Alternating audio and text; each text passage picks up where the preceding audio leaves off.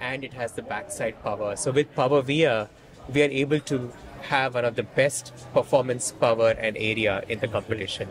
인텔 파운드리 서비스에 이제 들어가는 반도체 칩 같은데, 그게 이제 오픈 AI라든지 생성형 AI, 그게 이제 많이 쓰인다고 이렇게 이야기를 하네. Yeah, can you explain to like the automotive software-defined vehicle? Yeah, so software-defined vehicle is in your current vehicle. There's over 100 components that are running individually to monitor things like your gauge cluster, your Android Auto, rear view mirror, object detection, and all that. What Intel is proposing is that this move to a software-defined vehicle in which a single computer can perform many of these functions down here rather than having individual components doing that. From a scalability and from a perspective of available components, like what we ran into with supply chain issues in the pandemic, this would solve that because it'd be one component versus 100. So a little bit easier to do. And from a safety perspective, it's just as safe. And we're showing the software setup here where it's running on a hypervisor and several VMs, and it organizes it in such a way that your critical infrastructure, so your instrument cluster and all the things that need to run, get the most resources. And then secondarily, your rear view camera and your Android Auto get the secondary resources. And then lastly, your things like your seat entertainment, so somebody can play a video game, movie, or use the conversational AI assistant. Those will become the third most important. And if those crash, it has no impact on something like this. Keeping it safe and secure and available for the the future.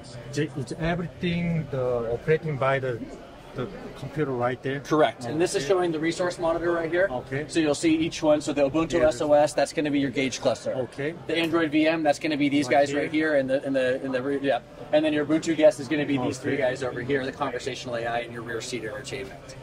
And that's all running within this with plenty of overhead, so that you're not stressing the computer too much. And car entertainment system, like so many kind of operating by the Intel automotive. Yeah. Okay, thank you for. Absolutely. Yeah. Thank you.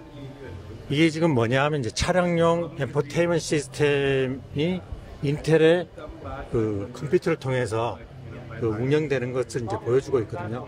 뭐 QNX 같은 경우에는 뭐냐면 저기 블랙베리 그거 앤드로이드는 이제 구글의 앤드로이드 오토.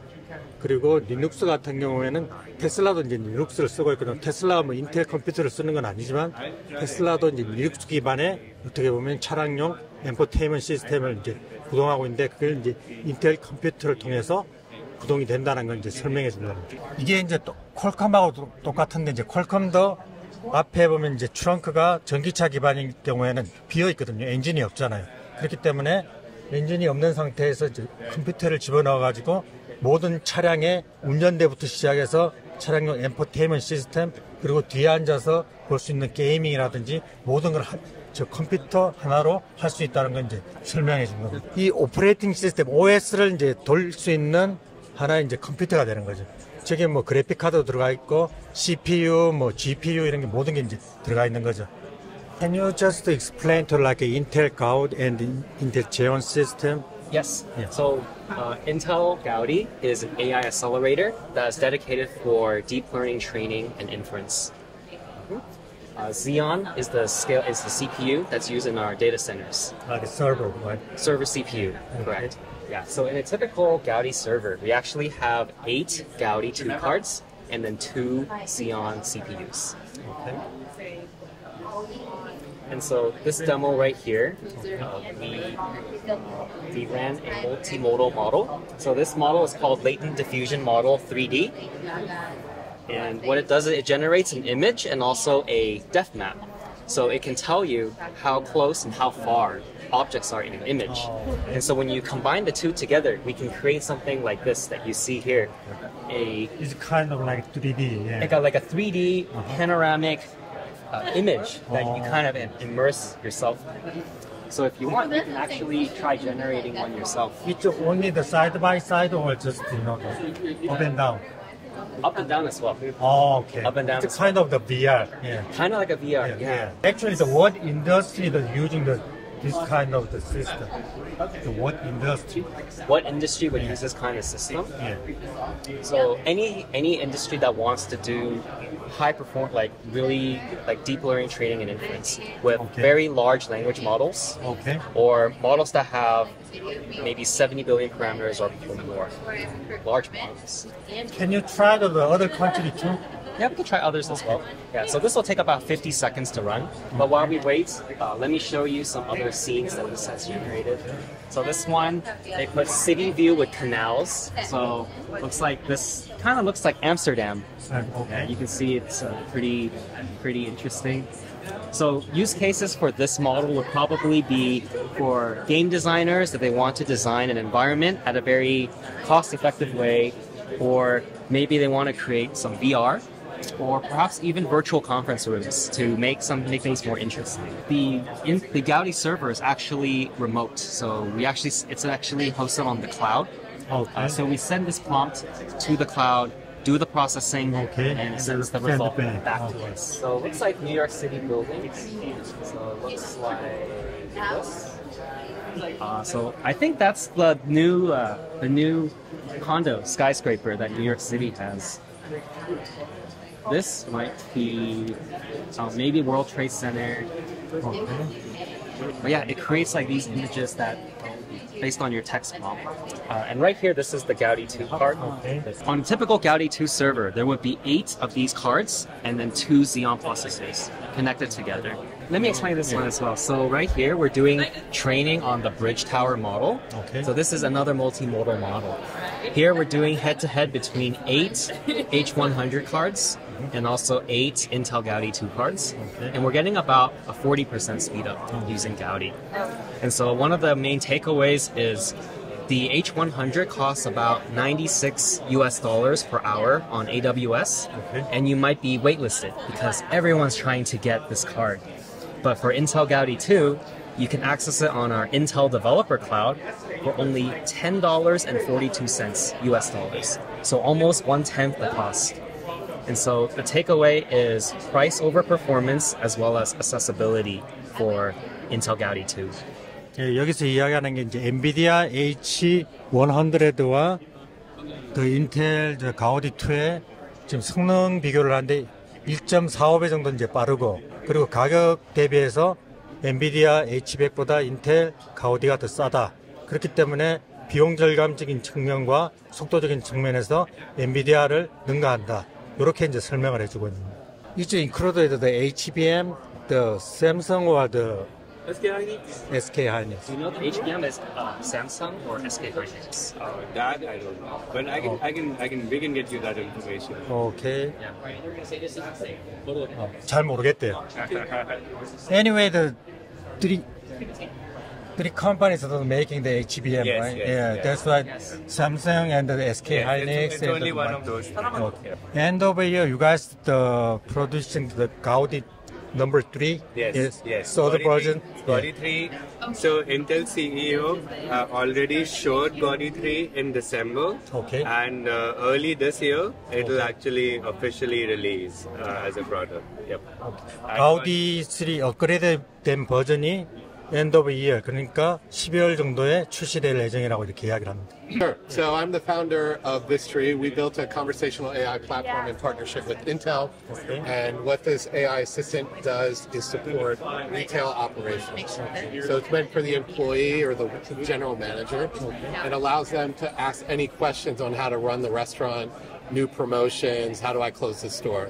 So by example, here is a 140-page operations manual. And that's very hard to get staff trained on that and understanding. Especially in restaurants and hospitality, people leave after a couple of months. So you have to keep spending money to keep training. And so now the idea is with an AI assistant, you can start to help give superpowers, if you will, to your employees. So if they have questions, It's they can ask kind of the trainer, right? It's kind of like the trainer, always there to reinforce.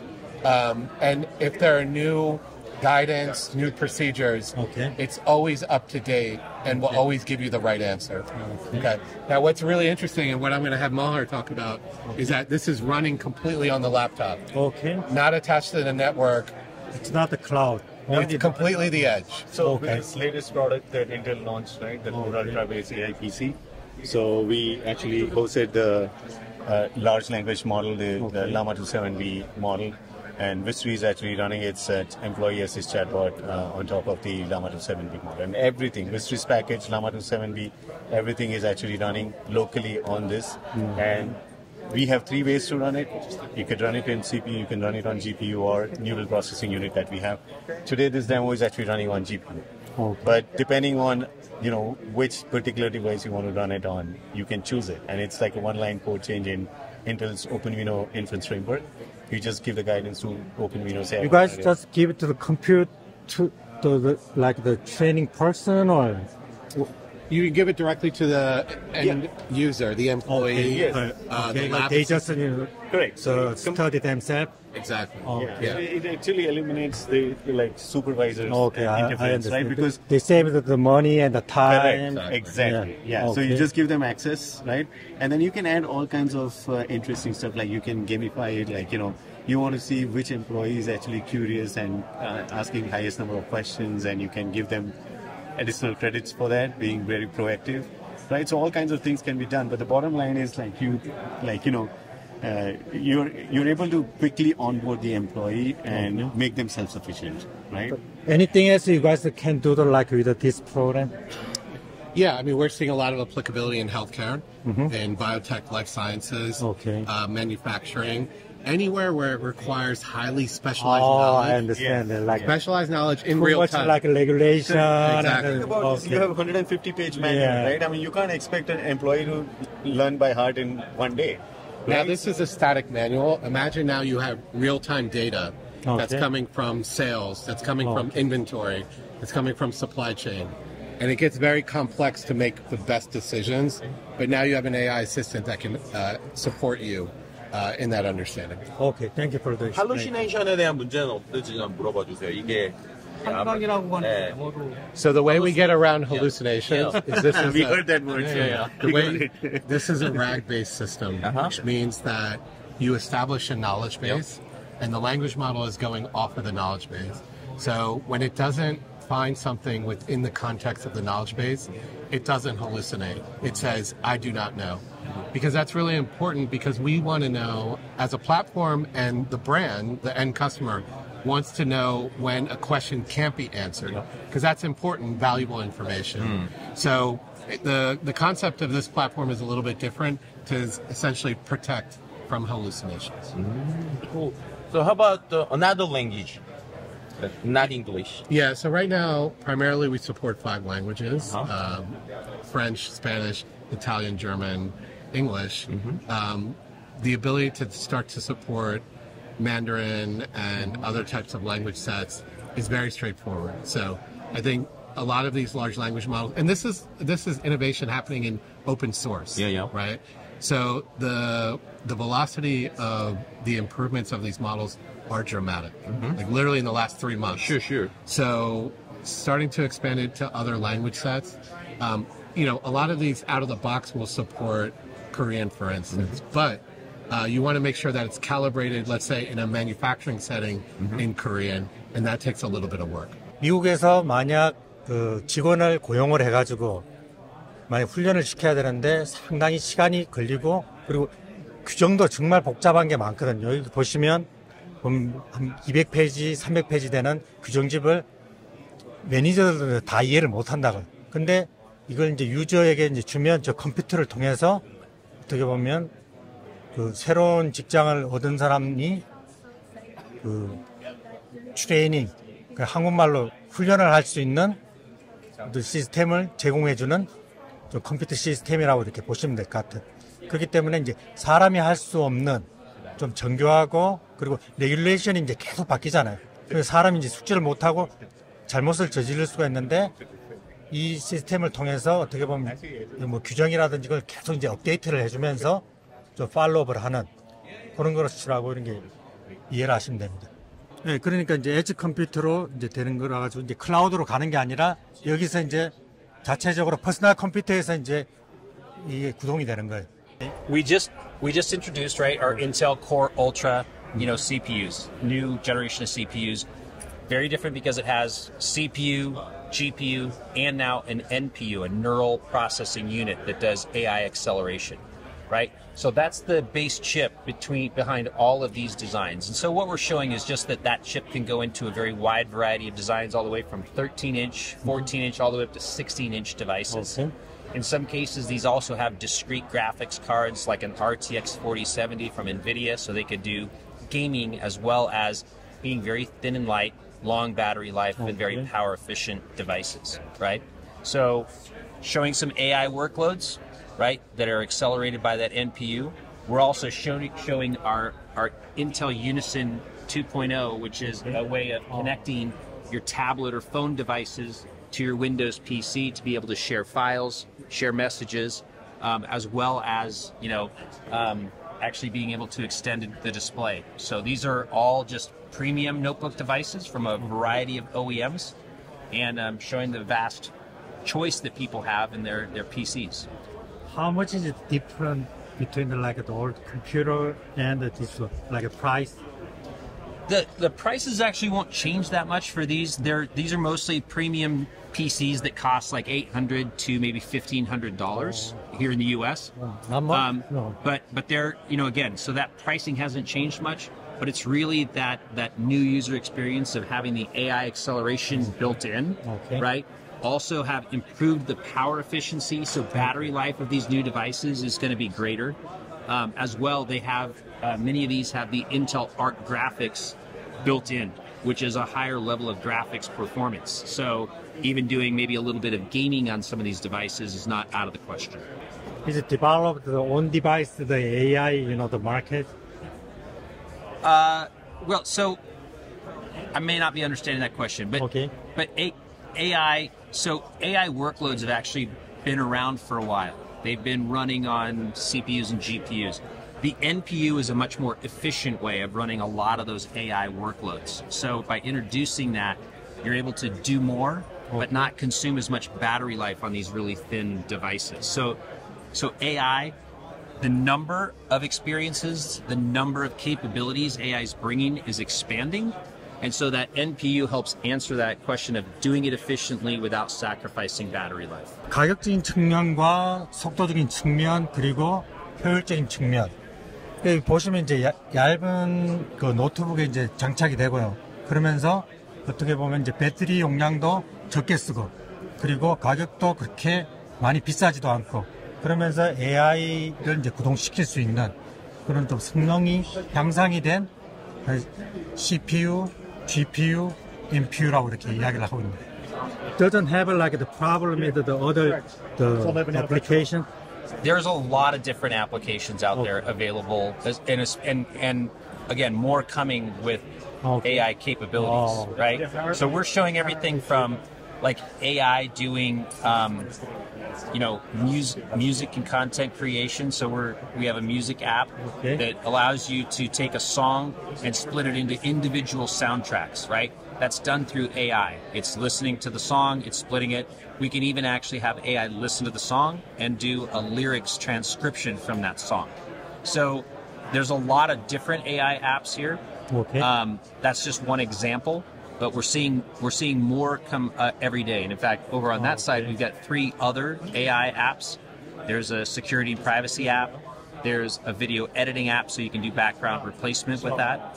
And we're also doing an intelligent assistant app over there called Superpower, which again helps you write emails, helps you, respond to, and basically is just your smart assistant and helping you do your work and productivity. 지금 계속적으로 이제 개발 중이고 많은 AI 기반의 앱들이 출시가 되고 있기 때문에 그건 뭐 걱정할 필요가 없다라고 이렇게 이야기를 합니다. You can see the FPS here going from 30 all the way up to 72, and that's because we've been able to take our graphics tile and put it on our SoC with our CPUs, and then we've been able to enable our XeSS technology with DX12 and pump that graphics potential even higher, or that FPS. Or you can change it up to be more visual quality-wise, or you can use it to pump up the FPS. So that kind of enables us to get into these other form factors like the handheld gaming consoles. So this is kind of your PC on-the-go gaming console, and you can play games like these and play them at a low rate wattage, so you can actually have a long battery life. Or you can play games like a Dragon that's kind of more AAA, and you can turn on XeSS and get like good frame rates on that as well. Or you can just use it as your Windows setup. Okay. So it's a full-on Windows PC. So we've worked very closely with MSI to come up with custom cooling technology. So this is a dual fan to keep our Intel Core Ultra 7 nice and cool. So you can actually do high tunage or higher wattage tunage. We have this one goes from 20 watts all the way up to 40 watts. So you can use it to get some good performance or use it for higher end tasks. Or we have the other technologies that we've enabled with them to get lower wattage, so you can have a longer battery life depending on what your usage is. You don't have to go to the web browser. Yep. You don't have to click the icon. You can just press the button. Oh, cool. And it comes up right there. So again, there's kind of three basic classes of kind of things that you can do with the Copilot. Yep. The first one being like kind of OS level type of things. So it's like, again, natural language, turn on, dark mode. Yep. So I no longer have to kind of sort through the settings and the menus to figure out, oh, there it is. Turn off dark mode. Yeah. There we go. Sorry about that. I've been doing this all day. So now we can turn off dark mode. There you go. Oh, cool. Very good. So connecting Bluetooth devices, taking screenshots, those are kind of things that you can just type in natural language and it'll help you out. Trying to get you to don't have to click. Yes, and, the right. 5-6 You can times. just naturally type it. It looks up, finds it. Copilot helping the operating system. Okay. The next thing is kind of like large language model, like chatbot. So some of the prompts I like is, hey, actually write a C program to check if the number is prime. Yeah. So if you're not familiar with coding or if you're kind of new to it, again, you can treat this like a large language model, like a chatbot. You type in, write a C program. It goes out to the cloud. Yeah. It explains to you what a prime number is, and then it'll actually provide code for you.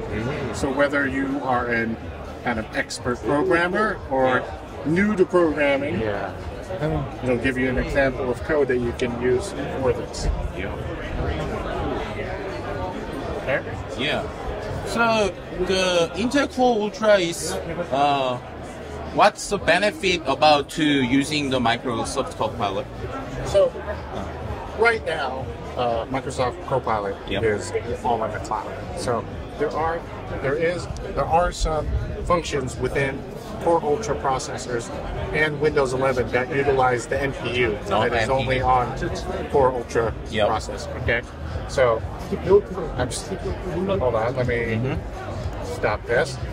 So there is a new thing called Studio Effects. Oh, the new version? So it's already in Windows 11. Really? Yeah. If you have an NPU and you click there, you will see Studio Effects. Okay, so let me make this bigger for you. Okay. cool. Let me move this over to NPU가 있을 때 윈도우 11에 아예 유저 페이싱이라는 기능이 생겼대요. So you can see the NPU is here. Yep. And now with everyone doing a lot of remote work and such, you know, when you're doing remote work and you're doing a lot of video calls, yep. you know, auto reframing, which is, you know, keeping you in the shot. Let's see. Reframing, yeah. Okay, there's the blur. Oh, okay. and NPU's working, yeah. NPU's working. Now let me do this. Okay. Yep. NPU's working. So if you can think about doing video conference calls all day, now we've offloaded this work to the NPU. So now that leaves more cycles for your CPU and your GPU to do more work and not utilizing those cycles for things like, you know, auto reframe or background segmentation. 자, NPU가 있는 윈도우 이 인텔 코어를 했을 때에 새로 생기는 기능이 저는 윈도우 11을 깔고 있거든요. 근데 윈도우 11에서 이런 기능이 있는지 몰랐어요. 근데 왜 몰랐는지 봤더니 이게 NPU가 탑재된 인텔 코어 CPU가 있어야지만 가능한 기능이더라고요. 뭐냐면 윈도우 11에 저희가 보통 여기 메뉴 누르잖아요, 이렇게. 근데 요게 보면 스튜디오 이펙트라고 하는 게 있더라고요. 근데 저는 없었거든요. 근데 이 스튜디오 이펙트라고 하는 걸 눌렀더니 여기에 이렇게 세팅할 수 있는 화면이 나오고, 이거를 제가 뭘 카메라 이펙트 세팅으로 들어가 보겠습니다. 그럼 여기 보시면 NPU라고 하는 녀석 이렇게 나오잖아요. NPU, 그죠? NPU라고 하는 녀석이 이제 저는 없었는데 윈도우 11에는 그 인텔 CPU에 있는 거죠. 그리고 NPU라고 하는 녀석이 지금은 워킹을 안 하고 있잖아요. 근데 제가 여기에서 만약에 오토매틱 프레이밍을 해볼게요. 그렇게 하면 얘가 이제 그죠? 저를 이렇게 따라오죠. 따라오는 거를 볼 수 있고요. 그 다음에 백그라운드 이펙트를 하면 이게 블러 처리가 되죠. 이렇게 되면서 이제 여기에서 얘가 컴퓨터를 조금씩 쓰고 있는 모습을 보여주게 돼요. 그래서 NPU 자체가 이렇게만 돼야 되는 것 같고, 만약에 또 제가 아이 컨택 기능을 이제 키게 되면, 만약에 저쪽에 있는 사람들이 저랑 이제 회의를 할 때 제 눈을 이제 계속 따라오는 거죠, 얘가. 그래서 제가 계속 스크린을 보고 있는 것처럼 이렇게 지금 보실지 모르겠는데 지금 잘 보세요. 아주 재밌어요. 자, 보세요. 자, 도희들 잘 봐봐요. 잘 봐봐. 내가 이거 아이 컨택 재밌어. 이게 보면 내가 여기에서 눈을 이렇게 하고 있으면 이렇게 낮춰져 있잖아요. 자, 아이 컨택 켜보겠습니다. 제가 보고 있는 것처럼 보이죠? 그죠? 전 스크린 안 보고 있어요. 실은 전 이루고 있는 거거든요. 이루고 있는데 아이 컨택이 제가 지금 보고 있는 것처럼. 네, 이상하잖아요. 이게 되는 거예요. 근데 실제로 이게 이제 NPU를 좀 프로세서 많이 쓰는 거. 그러니까 막 내가 졸려. 그래가지고 회의 못 하겠어. 막 이럴 때 보면은 이걸 이제 많이 안 켜놓으면 졸려 이렇게 되는데 이 상태에서 내가 이걸 켰어. 이렇게 하면은 눈 마주치고 있죠 지금. 네, 이렇게 된다는 거. 그래서 이게 가능한 게 NPU가 갖는 기능이다. 이렇게 볼 수 있을 것 같고, 확실히 이 인텔 코어 울트라 칩이 노트북에 많이 들어가잖아요. 근데 노트북에서 이제 회의를 할 때 아무래도 편하게 쓸 수 있는 가벼운 노트북인데 이런 기능이 있다면 확실히 바로 회의 때 직접적으로 도움이 될 것 같다라는 생각이 듭니다. 와, 드디어 이 버튼이 들어갔어요. 윈도우 코파일럿. 근데 이게 지금 들어가면 다른 게 없어지나 했는데 기능이 들어갔고요. 이거 자체가 영문 버전 윈도우라서 한글이 안 깔려있네요. 어쨌든 상당히 쿨하고요. 확실히 이게 지금 인텔 코어 울트라가 왜 필요한지를 아주 직관적으로 볼 수 있는 어떤 데모가 아닐까 싶고, 저도 이거 해가지고 졸릴 때 이렇게 할 때 좀 화면을 보면 상당히 괜찮을 것 같다는 생각이 확실히 들긴 하네요.